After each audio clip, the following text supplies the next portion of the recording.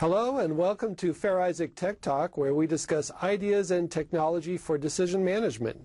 I'm Darcy Sullivan of Fair Isaac, and today we're talking about probably the best known part of Fair Isaac's business, the FICO score, but we're really looking at it from a consumer's point of view, not from a bank's point of view. And we're talking to Sean Dellinger. He's the Vice President of our Consumer Solutions Division, and we're asking him, can knowing your score help you get through the current credit crunch? So, Sean, what can people do to understand their financial picture and improve it, and what part is Fair Isaac playing in that? Well, what people can actually do is take a look at their complete financial picture. While we have the expertise to help them with their credit, we think it's really important that people take a look at all their financial picture. You can do everything from making sure you're getting the best rates on your phone services and cable services and insurance rates and things like that. So certainly we encourage people to look broadly.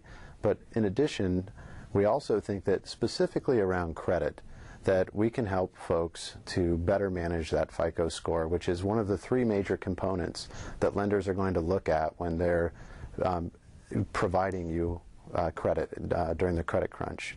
And the three things that they're going to consider are going to be the collateral that you can put down, your capacity to repay the debt that you're looking to take on, and then your credit score.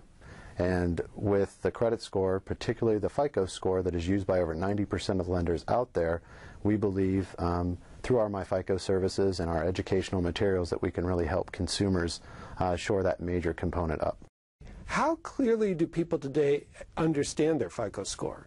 Certainly a lot more in this credit crunch environment. I mean, you can't turn on the news these days without actually seeing someone talking about the credit crisis that's going on. That being said, the factual information that people know about their FICO scores tend not to be terribly good. So for example, over 70% of people in a recent Consumer Federation of America and Washington Mutual study believed that income was a major component of their credit score. That's actually not the case.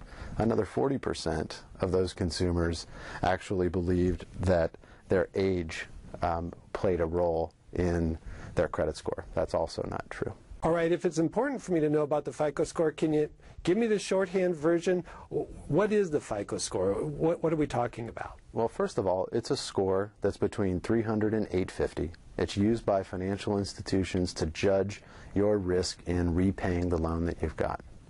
That FICO score, as I mentioned earlier, is used by over 90% of the financial institutions that are out there.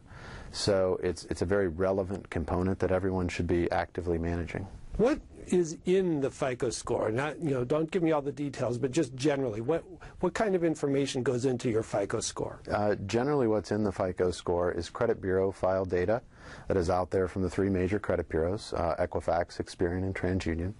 And what we actually will do with the FICO score algorithm that we have is go and take a look at all the data that's in that file, from every piece of credit that you have through some public records and all of the objective information that we can get a hold of to determine your risk. So for example, one of the primary components of the FICO score is bill payment history. So if you have paid your bills on time, you're more likely to have a good FICO score. Sean, there are a lot of credit repair services out there that will offer to fix your credit report, fix your score.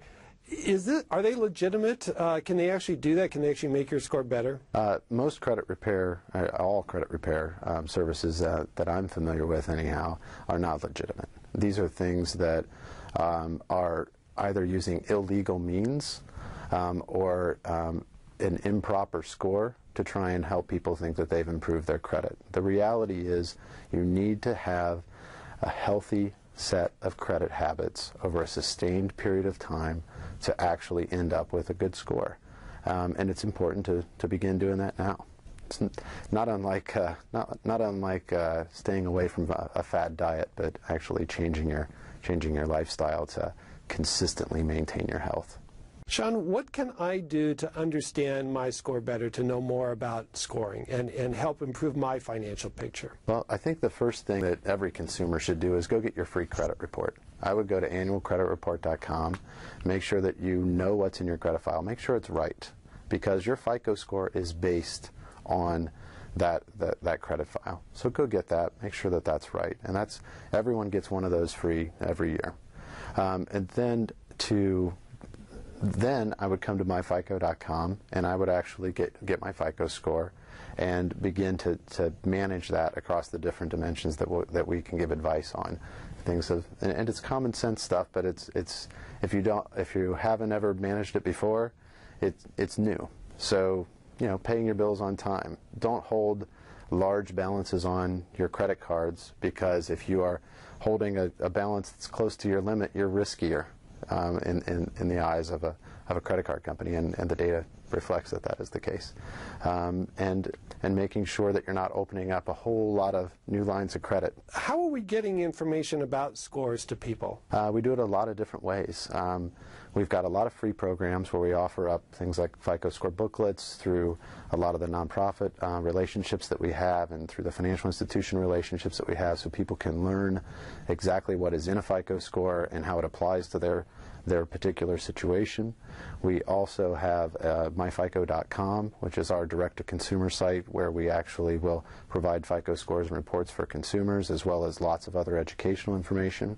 We also have a relatively new program that we're pretty excited about that we're currently calling Scores on Statements, where consumers can actually log into their financial institution account, and what we've done is encourage the financial institutions who already have your FICO score to just make it available to you.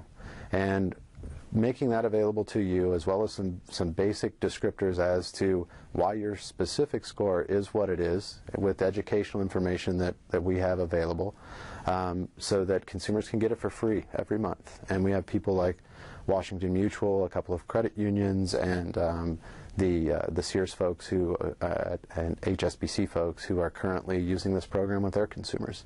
And in Washington Mutual's case, it's a situation where those particular consumers have let us know and let Washington Mutual know that this is one of the favorite things on the website. It has contributed to a very high customer satisfaction, and when you go out, and we're pretty proud about that, because when you go out and take a look at the surveys that are out there in terms of top online banking sites, Washington Mutual is number one, and we take a lot of pride in being a contributing factor to that. Do you have a good credit score, Sean? I do. My Washington Mutual free credit score that I get every month through that program is over 800. That's today's Fair Isaac Tech Talk. Thanks for joining us. If you are interested in learning more about your FICO score, I do recommend you go to myfico.com. We invite you to comment on this posting, subscribe to our podcast series, and watch more Tech Talk videos at fairisaac.com/techtalk.